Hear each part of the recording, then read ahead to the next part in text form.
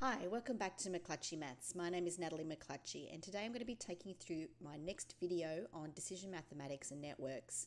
And we're going to be looking at backward scanning and crashing. Now, I'm hoping you've watched our previous two videos on forward scanning and also looking at how to set up one of our network diagrams and activity charts, because that's prerequisite knowledge for this particular video.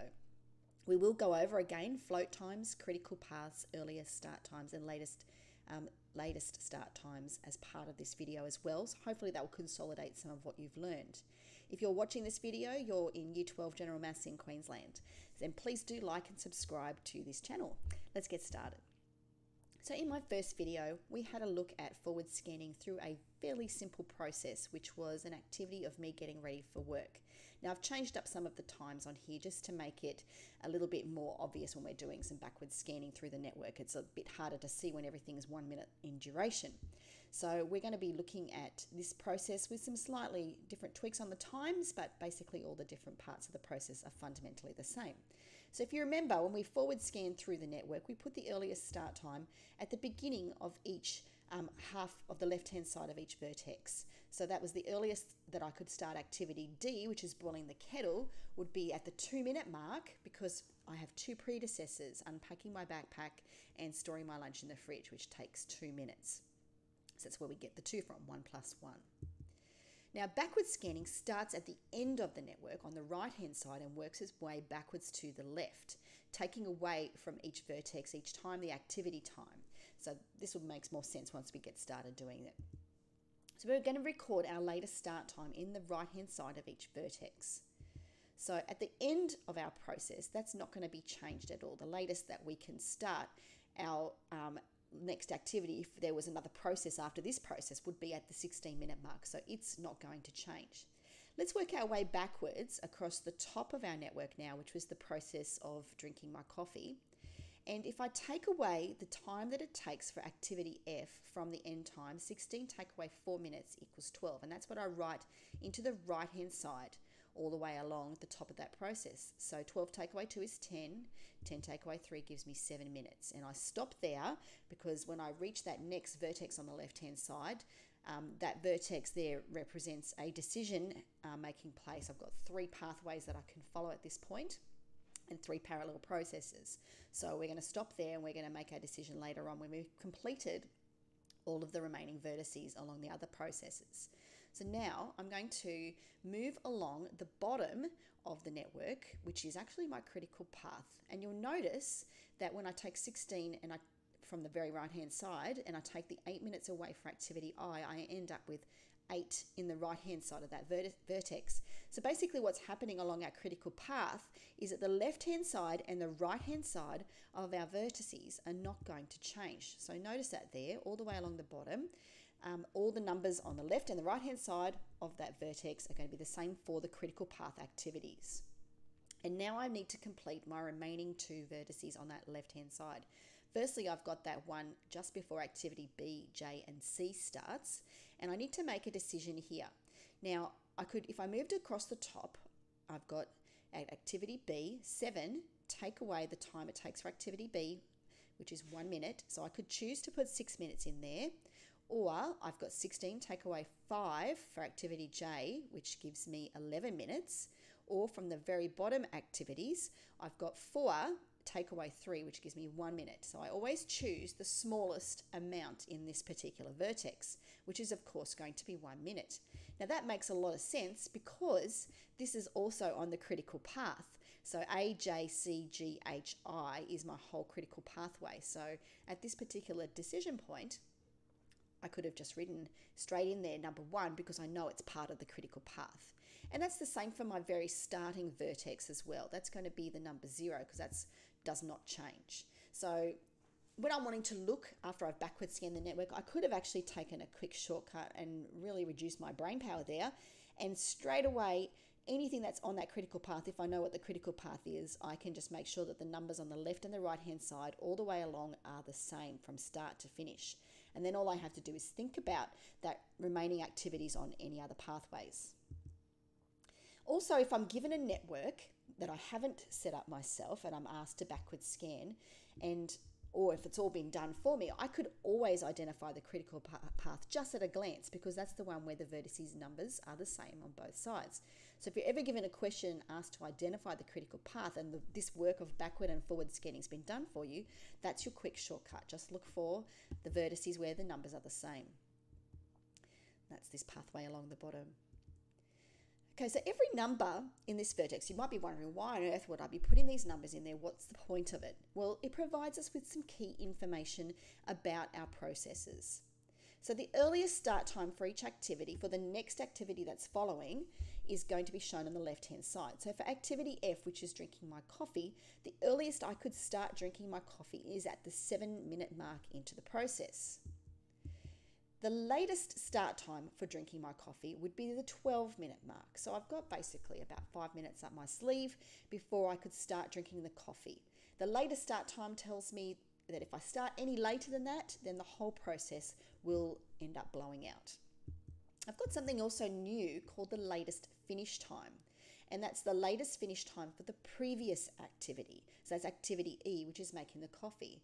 So the right-hand side of that vertex also tells me that the latest I could possibly finish making that coffee is going to be the 12-minute mark. So I've got these 3 key pieces of information that I can draw out of my diagram. We can also use the diagram to calculate float times. And I always think it's a good idea to set this information up in a table if you're asked to find float time of all the different activities. Now you might be thinking to yourself, if you're a little bit switched on, don't I just take the right-hand side of the vertex, take away the left-hand side, and I've got my float time straight away? Well, yes, but not always. So it's a good idea to use the formula that we're going to be introducing in a moment. So I've set this little particular table up. I'm going to record the earliest start time and the latest finish time for each of my activities, and using that information as well as the activity time, I'll be able to calculate the float time. Now remember, there's no float time on our critical path. We've got no room to wiggle. So I can simply start to fill this out. And here's my formula that I'm going to use. Float time is equal to the latest finish time, take away the earliest start time, take away the activity time.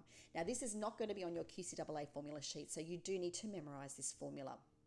So let's look at how we work that out for activity A. The earliest start time comes for activity A from our previous vertex on the left-hand side. So that's 0. And the latest finish time comes from the next vertex afterwards on the right-hand side. So then I can fill out the formula. The float time for activity A is equal to 1, being the latest finish time, take away the earliest start time of 0, take away my activity time. So that just proves that the float time is 0, and we know that's the case on our critical path. We could do the same for activity C. So remember, we pull out the earliest start time from the left-hand side of the previous vertex, or the vertex just before activity C starts, and then we pull the latest finish time from the right-hand side of the vertex where C finishes. So now I've got the float time is also going to be 0, and that's going to be the same for all of our activities on our critical pathway, and that's why they're all equal to 0. So I filled that information out, and if you want to pause here and just verify that for yourself, that'd be a great idea. Okay, let's look at some of those activities that are not on our critical path. So I've got activity J. So I'm going to pull, sorry, that's for activity I there. Activity J, let's pull out the information from the left-hand side of that vertex just before activity J starts, that's 1. And then from the vertex at the end after J finishes, 16, take away 1, take away 5, gives me 10 minutes of float time for activity J. Now you might recall activity J was eating my breakfast. So basically I could take up to 10 extra minutes to eat my breakfast before I start to have a problem with my overall process. Now remember, we talked about earlier how you could take the right hand side and take away the left hand side, and you could get your float time, and that works sometimes, but as you can see for activity J, it doesn't quite work here, and that's because activity J is one of those processes that feeds very simply from the beginning to the end of the process. So if I was to take 1 away from 1, I'd end up with 0 float time, which is not correct for activity J. So be very careful with taking little shortcuts like that. It's a great idea just to follow this formula. Let's look at our top pathway, which was the pathway of making my coffee. So for activity B, I take the information of 1 minute is the earliest start time for activity B, and I'm going to pull the next piece of information, my latest finish time, from the right-hand side of the vertex after activity B.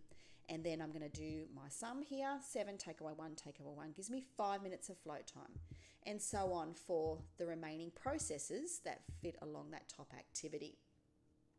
Okay, so now let's have a little talk about what crashing means, because I talked about that, and it's not about crashing motor vehicles in our processes, but I thought that was a cool picture.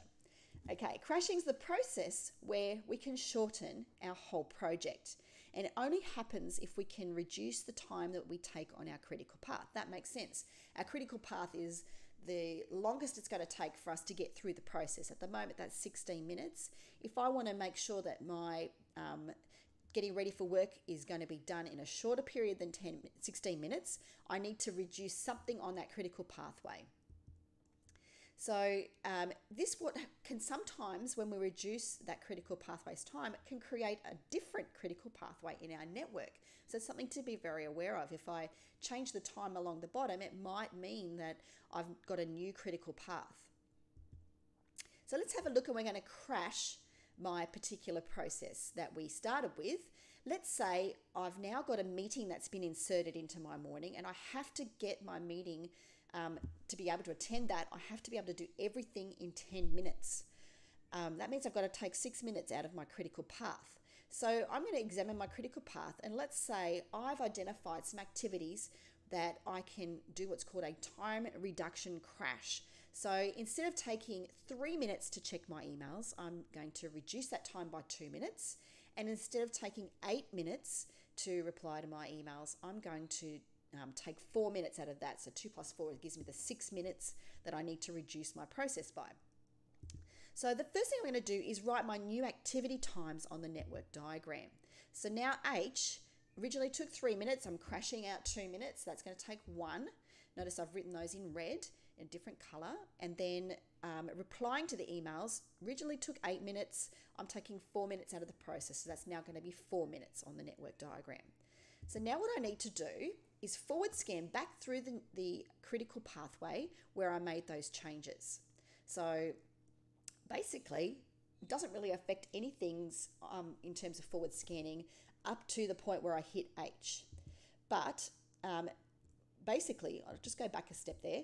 Basically, after H, once I've now got this new crashing that's taking place, I've got 5 plus 1 will give me 6 on the left-hand side of that vertex after activity H. And now I've got this choice for my final vertex. I can either take 6 minutes across activity J, or across my top pathway, I could take 11 minutes, or across the bottom pathway now, I've got a 10-minute pathway. So basically what I've done is I've created a new critical pathway, and it has to be that top A, B, D, E, F becomes my new critical path, because 7 plus 4 minutes gives me 11 minutes. So now I've had to just make adjustments to the left-hand side of the vertices that are affected, which was along the original critical path. Now, I have to backwards scan through my whole network now, because I've changed the critical path and I've changed some processes. So when I backwards scan, I'm going to be starting from the 11-minute mark. So I've got to basically rub out everything on the right-hand side of every vertex and start again. The only thing that's not going to change is my starting vertex and that vertex between, the vertex just after A, because it's still on the critical path and it hasn't changed. So let's work our way backwards, remembering that on our critical path, both sides of the vertex will have the same number. So I can quickly just insert all those new numbers. And now I've got to work backwards for my remaining activities on the old critical path. So I'm going to basically calculate new numbers on those right-hand sides of the vertex. So 11 take away that new number 4 is going to give me 7 minutes. And then take away that new number 1, that new time will give me 6 minutes. Take away that other activity of activity G, and that brings me back to the beginning. So now I've backward and forward scanned my whole way through my new network. Now, what this meant was I've actually only reduced, even though I took 6 minutes out of my original critical path, it's actually only reduced my overall process by 5 minutes, because my critical path ended up changing. So that would mean that I would need to re-examine my new critical path again and find another step to reduce by a minute. So sometimes crashing won't be done in one series. You might have to do it again. So I'd have to look through here, through that other process of A, B, D, E, F, and see if I could find a minute to pull out there. And I could probably just drink my coffee a bit faster and it'd be all good. Also, what this means is now that I've changed my critical path, that all my float times are going to change right throughout my whole network. So I've got new latest finish times and latest start times for most of my activities, which is where I got those numbers in the right hand side of the vertices. And now I've got a new critical pathway where the float time is going to be 0 across the top, but across the bottom we're going to have some float time to recalculate. Well, that's all we have time for today. It'd be a great idea if you maybe want to go back to the previous slide and maybe you could recalculate all the new float times for practice. Have a lovely day. This is Natalie McClutchie on McClutchie Maths and hope to see you again soon.